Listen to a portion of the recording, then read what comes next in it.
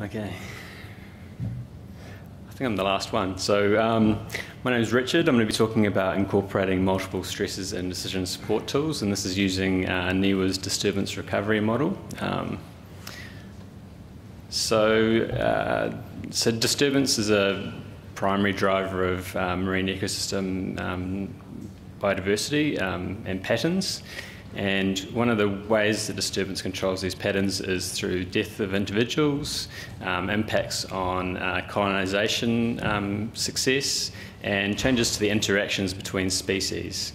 And it can also change the sediment characteristics, so the biogeochemical processes in the sediment, which influences recolonisation as well. So there's been a lot of research done on the relationship between individual species and disturbance events such as fishing, and these images just show an example of horse mussel bed before and after a fishing trawl.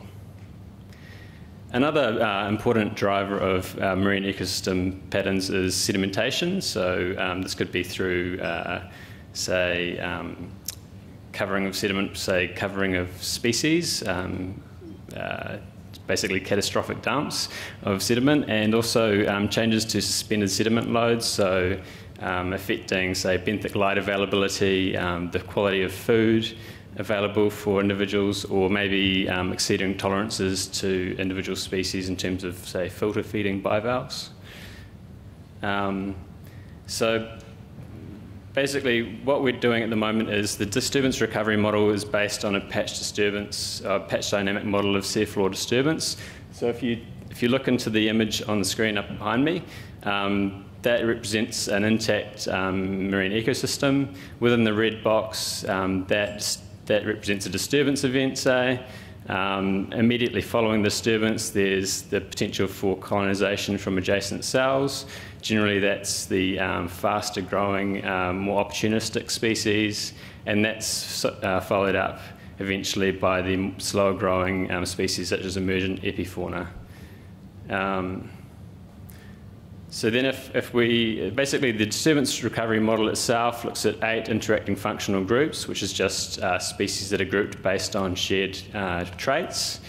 And those include things like age and maturity, mortality, seasonal reproduction, dispersal properties, settlement requirements, and adult-juvenile interactions. And basically there's been a load of work done on soft sediment ecology in New Zealand and looking at these relationships and how species respond to disturbance and recovery. And based on this, I think a lot of people will be familiar with the importance of, say, epifauna like sponges as, say, nursery habitat for fish. But there's also a lot of species that do important things below ground as well, below the sediment, such as burrowing species such as shrimp and crabs. So functional group 7 in our example there. So what does this disturbance recovery model actually show us at this stage?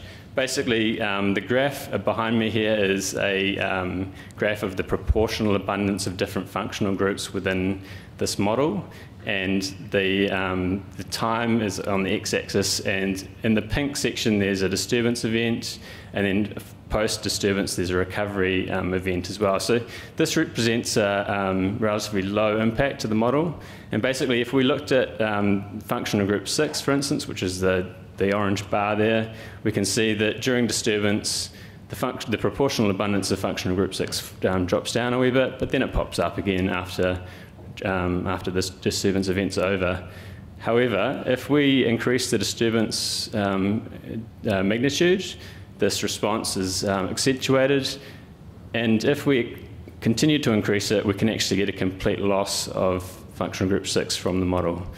And similarly, other functional groups such as functional group 1 and 2, which are the opportunistic species, actually increase through the model as well. So I'm not sure if this is going to work, the video, to play that. Basically, this is a bird's eye view of the model. If you imagine the white cells are disturbance events, soon after there's increase in the black predators, and then the yellow and green opportunistic species, and then eventually a recovery in the system. So basically what we're hoping to do, what we have been doing actually now based on Tasman Golden Bays is to try and integrate the impacts of fishing and sedimentation into the model. So we've been adapting the model to different types of fishing and sensitivities to fishing gear. We've also been including other types of disturbance, including sedimentation. And we're trying to identify indicators and warning signs of tipping points in ecosystem and functional group abundance and proportion. So in terms of the fishing, we've done an extensive literature review to develop fishing sensitivity curves for individual functional groups. And we've also refined the spatial response to fishing within the model. So we've looked at Tasman Golden Bay fishing intensity data sets from, I think it's a 5-year data set. We've basically noticed that it's quite spatially and temporally correlated. So we've simulated fishing events based on this data that are similar to what you might expect to see in Tasman Golden Bay within the model.